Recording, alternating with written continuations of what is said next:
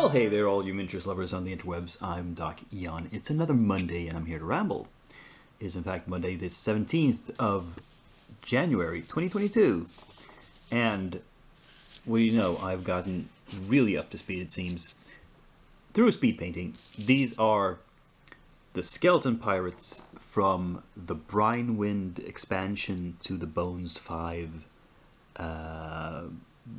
Kickstarter from Reaper. So, what this is Reaper Bones. These are Reaper Bones Black. In fact, apart from the skeletons, oops, I also finished the Ghost Pirate because that's so simple. It's just glazing on some colors and a little shade, and boom, he's done. And I hope you think they look okay. They're supposed to look a bit dirty and grungy because they've been dead for a long while. They are very matte compared to a lot of other miniatures you've seen from me. This is because I've gone with a new method of varnishing. I'm varnishing by airbrush in my spray booth. Using AK Interactive varnishes. I've done my usual thing of putting on a gloss coat first and then a matte coat, which in this case, the gloss was not very gloss at all. I don't know, maybe I thinned it too much. It was barely satin, honestly. So maybe that's why the matte coat took much more compared to when I do it with my rattle cans. But I don't know, I think it looks fine. Looks okay. Don't know if I want this really dead matte finish. Maybe I need to get hold of a bottle of satin varnish as well for some uses. I'll look into that. But anyway, this is a total of 13 minis done. Now, a lot of this is because as I said, I've speed painted it. It's a lot of washes and very just rough base coat, quick highlight, and then an overall wash of a dark brown. I don't recall if it was a strong tone from Armor Painter or Agrex Earthshade from Citadel, one of those two, and Bob's Your Uncle. So I don't want to paint everything that way. Some miniatures I want to give a little more care to. But we'll see how it goes going forward. Let's move on to the paint table. And here we have the Brinewind townsfolk that we're working on.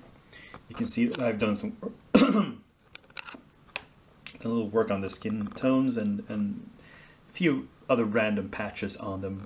Mostly they're just prepped. They're sort of dark lined and ready to get some color on them. I will sort of speed paint them, not as drastically as the skeletons. They'll get like a few % more care put into them, but not as much as with metal minis. So, and here you can see the brush holders at work behind them from last week, or the week before last.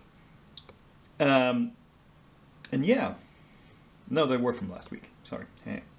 Yeah, not much else to say really. It's just standard painting. Here's the newly primed minis that I showed you that I was going to prime last week. We have the Fruit Seller, who is a metal model, an old, well, not that old.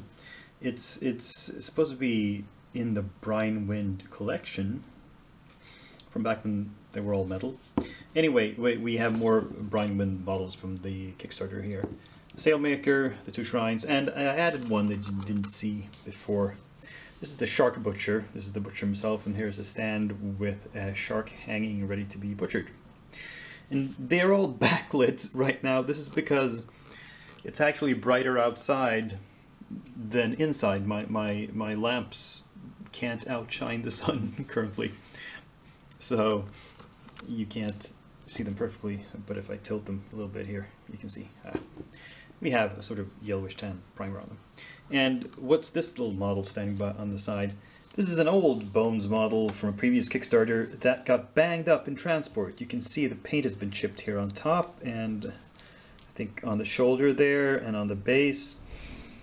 So I'm going to clean him up, and while I'm doing that, I'm going to put him on a bigger base, because this base is too small for such a big body. He can tip over very easily. And I don't know, I can't, he's too beefy to straighten. I think we can see if we can do something about that, but no, I think he's too solid to it's not that he's warped or anything, it's just he's cast this way. Oh well. As I said, we'll see what we can do about him. And that is the stuff in the works.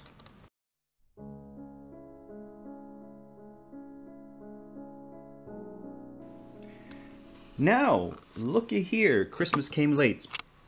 Or you could say early in a certain sense. I have had a new arrival. This is my December order from Reaper Miniatures. It arrived before either the October or November orders. And the reason probably is because they sent it with tracked shipping.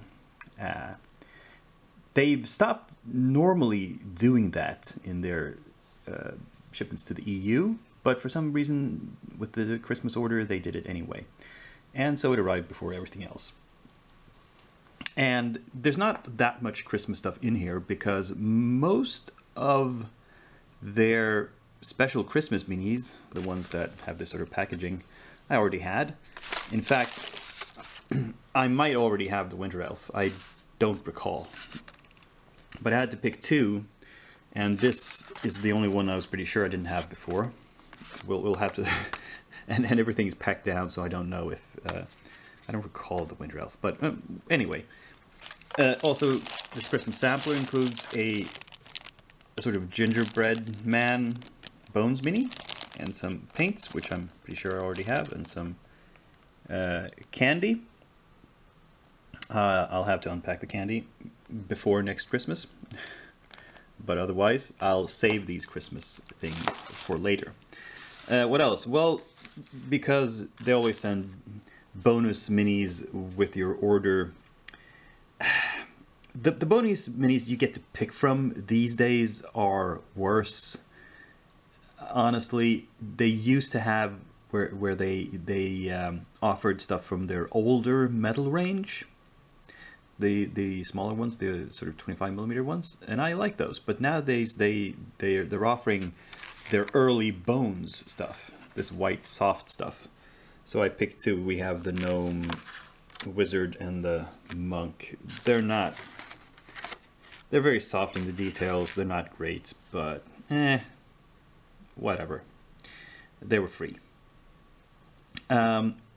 Most of the rest of the stuff I ordered is pirate themed because, as I've mentioned, I'm working on a pirate / nautical / coastal campaign at the moment. However, there's also one civilian here, which is a duplicate. I had forgotten. I for some reason had missed the fact that I already had this miniature, which you've already seen prepped, in fact. So, well, I have an extra copy of her. I'll put her in my duplicates box. I have a special box just for minis that I've already painted that I have a second or even third copy of for some reason. But otherwise, we have the pirate theme. We have, well, I sort of think this is a pirate theme. The halfling cooks, I feel, are, well, maybe not pirates. They're civilians. At least let's go with that theme. We have a big cannon, which doesn't have to be a pirate ship cannon. It could be a cannon on land. I don't know. We have a goblin pirate, Scroll of the Black. We have a half-orc pirate. We have a, I think this is a tiefling pirate. Just an ordinary human. What's this? This is a goblin pirate with powder monkey, and it's a literal monkey. We have the battalion pirate. Battalions are what Reaper calls mind flayers to avoid copyright. And finally, the Minotaur pirate. So a lot of weird races. In fact, you know what? I want to start painting most of these. Not the Christmas stuff and not the fruit seller because I've already got her in the works. But basically all the rest of it, I need to start prepping. And so there's going to be a pause in my work on the Kickstarter, on the Bones 5 stuff. Because I want to get all of this stuff prepped for painting instead.